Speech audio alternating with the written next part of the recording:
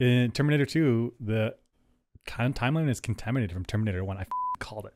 Called it. I knew this would happen. Listen, Mr. Dyson, but I was wondering if you could tell me, I mean, if you know where it came from. You know, I asked them that very same question once, and you know what they told me? Don't ask. Morning, Mr. Dyson. How's it going? Okay. Insert key. 3, 2, 1, turn. Turn. I want a door like that. Me too. I want to be Miles Dyson. I mean, Me too. awesome. Yep, the chip and the hand survived. I knew it would be left over from Terminator 1. I saw it. I was like, someone's going to get that.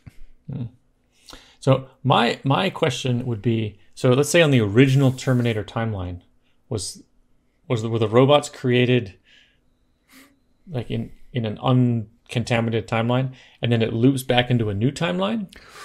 Or is it looping back into itself and like the old one's destroyed? So yeah, time travel gets messy real quickly because without this technology to make the Terminators, how do the Terminators ever get made? Right, they never do. It's like it exists in a time loop, right? But nobody ever invents them. Right, they've invented themselves. Right.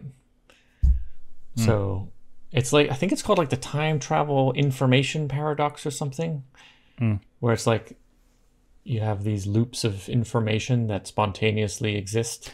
Information in this case meaning like the nature of the chip and the hand. Like who invented this? Who came up with the engineering details? Like these just exist and then they're used.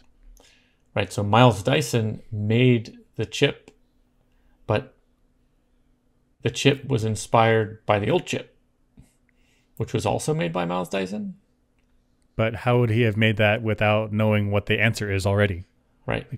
So it's yeah. So I guess what they're saying is that what the rules in Terminator universe is that there was a war with the machines and the humans, and then Terminator went back in time and they got the chip. And so now they use that chip to recreate the machine-human war. And my guess then is that it must be on an accelerated timeline. So at the beginning of the film, Sarah Connor says it's like 2029, I think they said. So maybe it happens in 2013. It just happens sooner because now the robots are on an accelerated timeline. Right, I think so. And I guess this could make sense if you have like multiple timelines and they're different ones.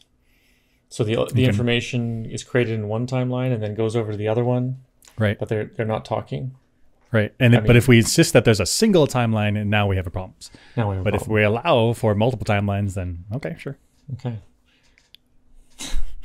Which then what are we fighting for? There's many timelines. Then it's like a bunch of timelines where humans die, a bunch of timelines where humans win. It's like, well, we get one more timeline where humans win. Gosh. I guess as long as the timeline that we're in is the one that humans survive, then that's true. So, sorry, everyone else's timeline. Well, I mean, yeah, that's true. I mean, I can't do anything about them. That's right. You can't do anything about them, but you can save your own timeline. Okay. I mean, I guess, gosh, if I could send a time traveler back to other timelines to stop their robot wars, like, isn't that kind of fucked up? Like, like those robots aren't bothering me. Why I gotta step on their problems? Like, why I gotta step on their lives? Right. Mind your business. Time travel.